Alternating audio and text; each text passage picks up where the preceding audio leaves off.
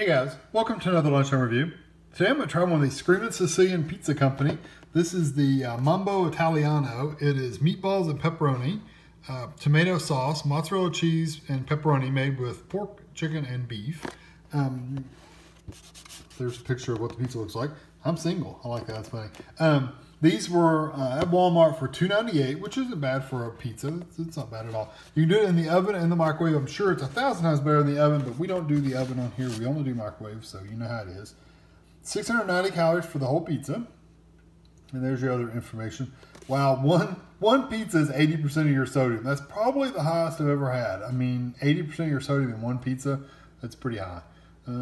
Okay, so how you do this? You can either do in the oven, like I said, 400 degrees for 16 to 18 minutes, but we're going to do the microwave. So take the wrapper off the pizza, take the pizza out of the tray and flip the tray over and put the pizza on top of the gray side. Microwave for 4 to 5 minutes. I'm going to go towards the low end. Pizzas I've found, the microwave pizzas, I've also always found out if you go towards the middle of the high end, it's always dried out and cooks too long. So I'm going to go to 4, and if I need any additional time, I'll go add another 30 seconds to it after that.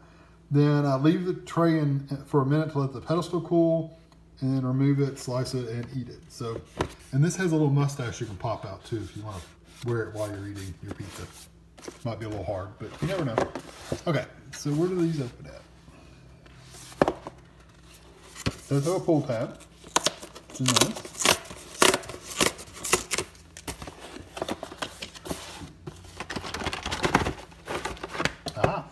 Quite a bit of stuff on there. I'll have to rearrange some of the pepperoni that's kind of moved, so I'll spread it out a little bit better.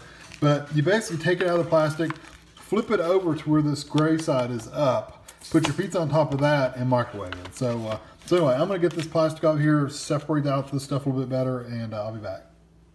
Okay, here it is out of the microwave, and I put it on a paper plate just so I could carry it over here, but I want to show you the cheese did run off the edge a little bit.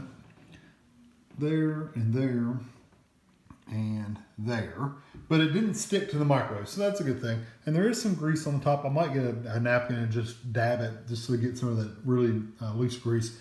There's tons and tons and tons of steam in the microwave, so when you get done microwaving this, you either got to leave your door open, let it dry, or you're going to have to take a paper towel and dry it out, because there was a lot of moisture all over, on the door, on the bottom, on the sides. It was everywhere. It was actually a little wet on the little tray here at the bottom. So anyway, I'm gonna get a napkin and wipe that up. I'm gonna take this off this little tray and put it on this plate, and I'll be back. Okay, it's that time to cool off. So here's the bite I'm gonna take. Actually, I'm not gonna take a bite of that one. I'll take a bite of this one. Here's the bite I'm gonna take. I cut it with a knife. I have a metal knife. Guido decides to come in. I had a metal knife, and I kind of put it in there and like really worked at it.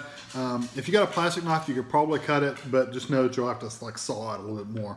It may break if you're really pushing on it. So it's cuttable, definitely. It looks pretty good. It's good and crispy on the bottom.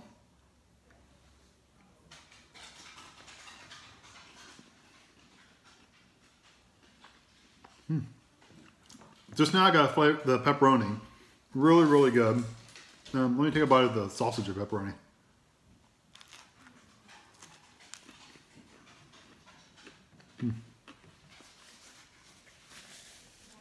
I really like those flavors. The sausage has a really good Italian sausage flavor. The pepperoni has just a little bit of a spice to it, which I like. I like a little bit of a spicy pepperoni. The sauce is good. It's not super sweet, which is good. It's a good savory sauce, but you can definitely get the tomato flavor out of it. And the crust is pretty good. It's more like a hand-tossed crust that's it's a little crispy on the bottom. It's not like a thin crust, and it's not like a big, big all breading crust. So, well, you can see how thick it is. That's how thick the crust is. And there's quite a bit of toppings on there too. I mean, for a frozen pizza, it's pretty good amount of topping. I have to admit, Screamin Sicilian is one of my favorite regular pizzas, like big pizzas. And so this tastes just like one of those.